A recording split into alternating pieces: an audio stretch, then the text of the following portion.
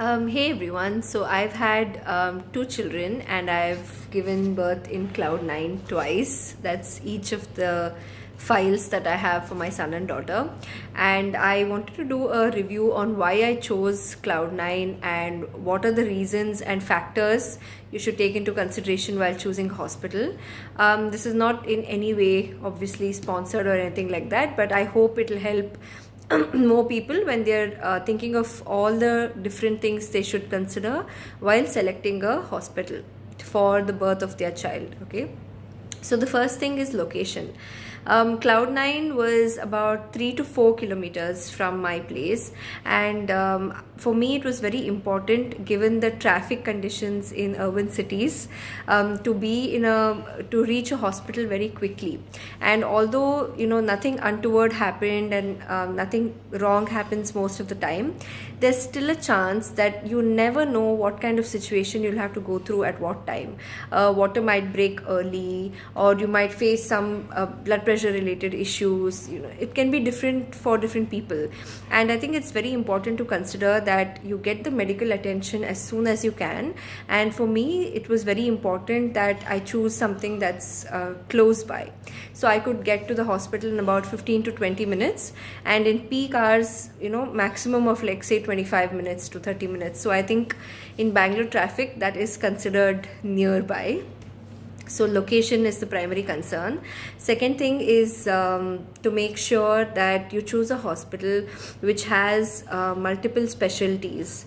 So knowing that the pediatrician, the gynecologist are there, and they also are able to handle emergency situations, that was very important. For example, there are many smaller clinics, and of course they're very reputed and they do a really good job. But in case of emergency, they always say, oh, we can't handle this here, we don't have the equipment or something like that, and please go to a bigger hospital. So in that state of emergency, or you just delivered a baby, or you're going to deliver, imagine you face some kind of emergency and they say go to some other hospital. So at that time of the day or night, having to rush to another bigger hospital with multi-specialty facilities, I think that would not be a good idea for me, but that's my opinion.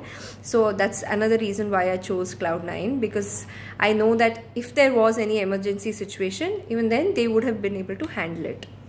The third thing is the cost. Of course, I was covered by corporate insurance, so that way cost was not a major concern, and it's about 1 lakh total for the delivery, 3 days stay, and all the doctors' consultation charges.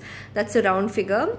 And both my children had jaundice, common ailment in newborn children, and because of that we extended the stay by another day. So totally we had to pay maybe about 10 or 15,000 extra, but that was something I felt is worth it. The fourth factor is the doctors. I definitely feel that they are very qualified, very handpicked, and they're good at what they do. So I got that trust factor. I felt like, okay, I can trust this doctor and have like my peace of mind. So I think that's one more reason why I chose it.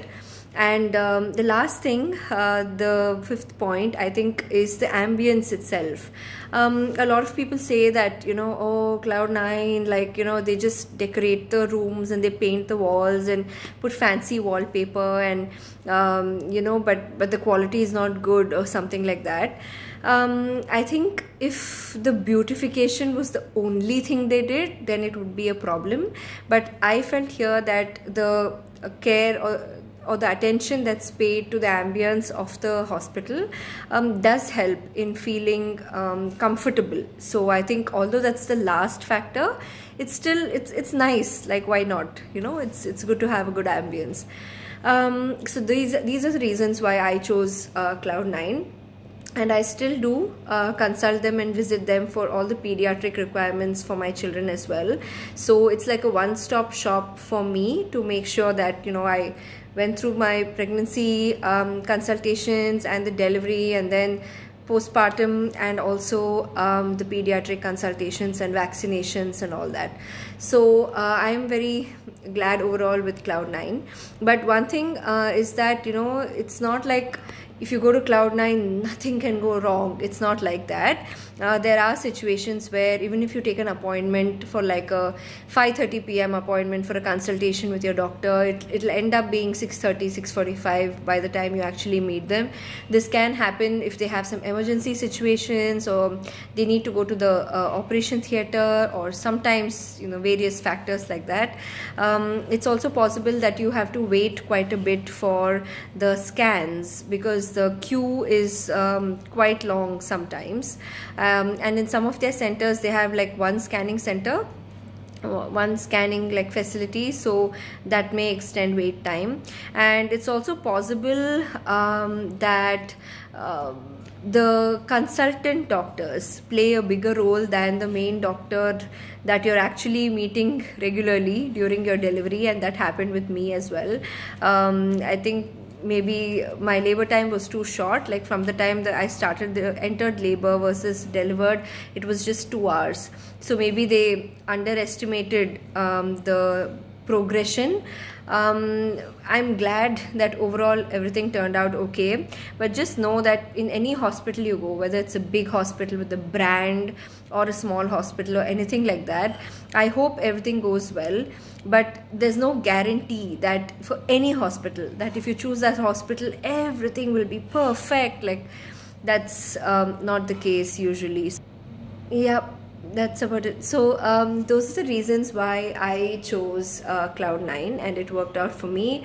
I hope these factors help you in deciding which hospital you should go to, and I hope whoever is watching this finds it useful in any way and helps with your decision making process. Thank you. And please subscribe to North Indian, South Indian Reactions for more videos on food, opinions, travel and reactions.